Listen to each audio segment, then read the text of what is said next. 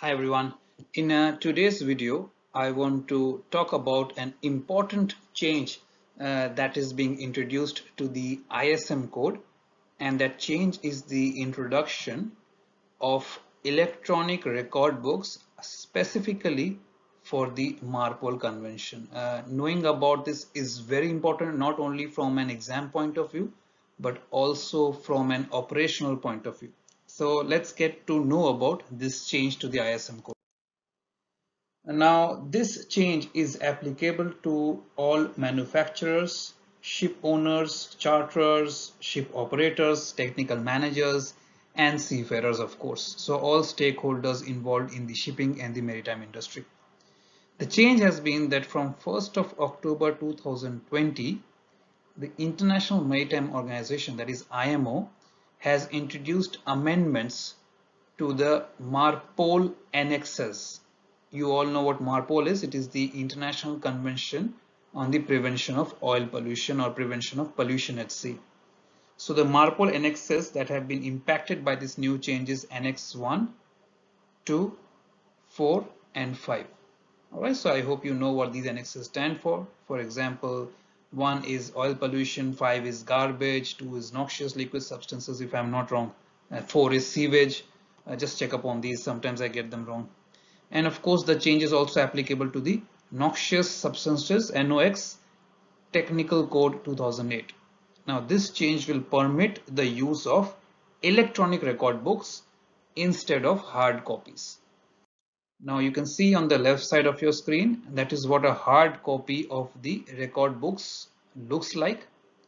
Now these record books that are covered by this change are the oil record book parts 1 and 2 from MARPOL Annex 1, the cargo record book from MARPOL Annex 2, the garbage record book parts 1 and 2 covered by MARPOL Annex 5, the ozone depleting substances record book covered by MARPOL Annex 6, the recording of the tier and on-off status of marine diesel engines recorded by MARPOL Annex 6, the record of fuel oil changeover MARPOL Annex 6 again, and record book of engine parameters that is covered by the NOx technical code. Now if you don't know what Annex 6 is, Annex 6 is of course air pollution, covered by the air pollution.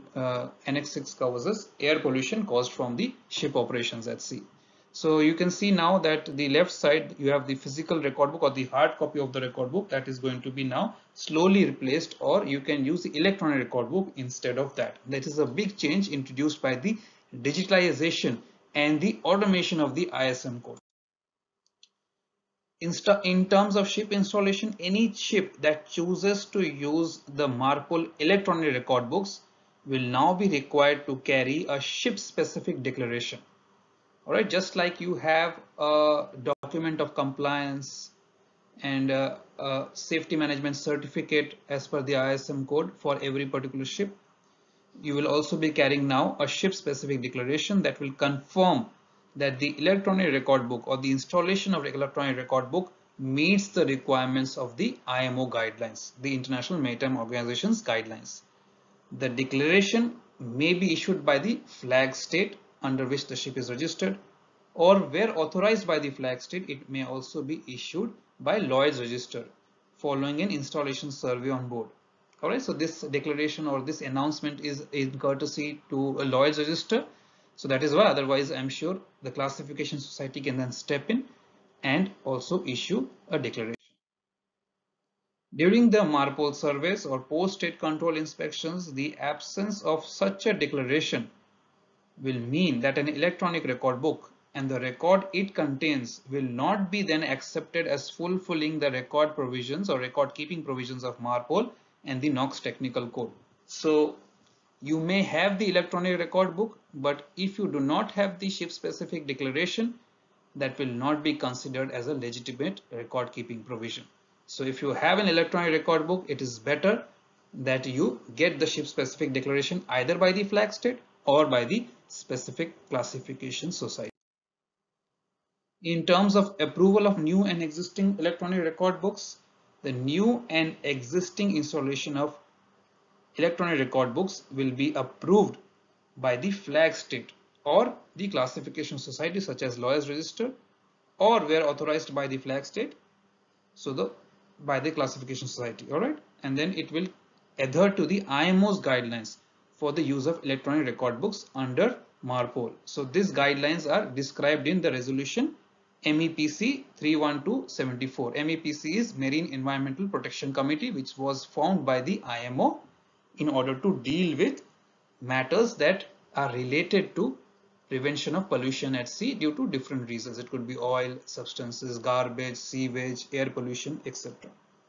Where classification society such as Lloyd Register is carrying out the approval, it will consist of the type approval of the software and a subsequent installation survey on board. So once the electronic record books are installed, the software will also require to be approved. Alright, so you can see here on the left side of the screen, I've shown you an example of a electronic oil record book known as e-orb. So this E stands for electronic and ORB stands for electronic oil record book. So you can see an example here. Alright, these are important changes that you have to be aware of. If you want to know more about these changes, then make sure that you read up these resolutions. Although these resolutions are quite long and lengthy, I have kind of summarized it for you. So the resolutions one I have already mentioned regarding the electronic record books is MEPC 31474. The next one is MEPC 31674, which deals with amendments to MARPOL Annex 6, specifically dealing with electronic record books, and EEDI regulations for ice strengthened ships. If you don't know what EEDI means, that means Energy Efficiency Design Index, that designs a vessel to ensure that there is minimum pollution from the ship's installation system, especially the fuel installation systems. And then you also have the resolution MEPC 31774 that deals with amendments to the NOx technical code, electronic record books, and certification requirements for SCR systems. SCR stands for Selective Catalytic Reduction System. So I don't want you to go through all these three resolutions just for the sake of it. I've already summarized it for you, but the changes that I've talked about has been introduced by the IMO. It has been discussed by the IMO in these particular resolutions. So if you want to study more on it for your oral examinations or operations at sea, you may do so. So guys, that is all for today's video. Thank you for watching. Let me know whether you find these videos useful or not. I look forward to your feedback. The only reason I put up these videos is to help you with your learning. So write to me. Thanks guys. Thanks for watching. Bye for now.